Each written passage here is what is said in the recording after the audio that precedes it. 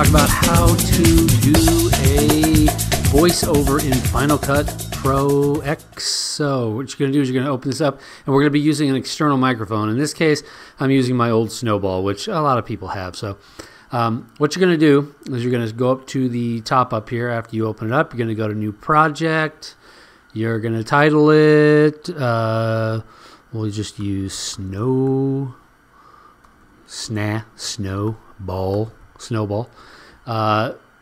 Bitrate, resolution, doesn't really matter. 48, if you can bump that up if you want. I don't know, wherever you want that. I usually keep it at 48 stereo. You're going to hit OK. Now what you're going to do is we're going to close this little bugger out here. You're going to go up to the top up here. You're going to go to, where's that little bugger? There it is, record voiceover. So this little box is going to pop up. You're going to already add your Snowball, which if you go into your settings and system preferences, you're going to go into sound. If that didn't show up, and you're going to look at input right here, and you're going to put it to whatever your device is. Typically it'll be something else. You don't want it to be internal microphone. And then you can adjust the volume right here as the main volume. So once you've got that set, you want to make sure that when you go over and you click on your window here and you go to your voice recorder, that you end up with your Snowball here. Now if I press monitor off, that means that I'm not going to hear it from the speakers. If I do it on, you're going to be able to hear me, and I sound like I'm in an echo chamber. So that's going to be kind of a bummer, but if you want to reference it, you can. Okay, so sorry about that. So anyway, you can count down to record the project, mute the project while recording, create audition from takes. Anyway, you can adjust the volume right here, and then you're going to hit the play button. So it's going to count down. I'm going to move me up, so bear with me here. Testing 1 2 3, testing 1 2 3. This is your daily dose of John, which is probably enough for anybody. Anyway, so this is it. So you can go into this area right here. I'm going to click the stop button wherever it may be. Where is that little bugger? I'll hit pause.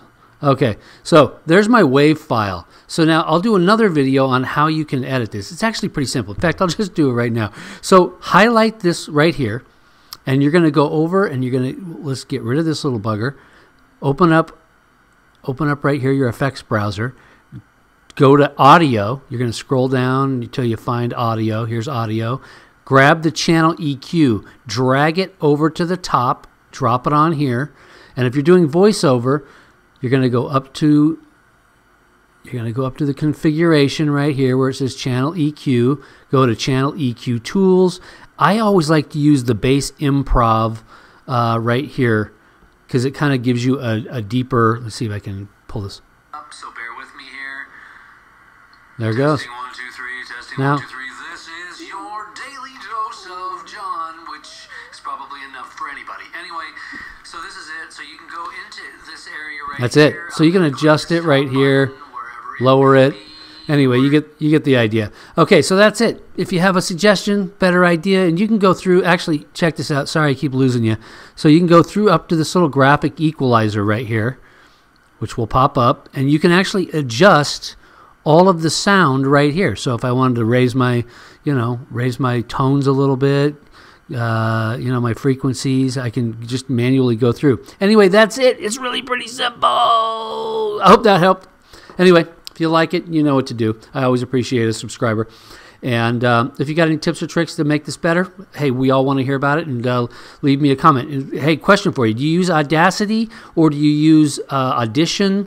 Do you use Final Cut for voiceover? I haven't seen a whole lot of people doing it. And do you have any great plugins that can be used for any of those platforms? Love to hear your comments. Appreciate it. Always, you guys have a great one. Thanks so much.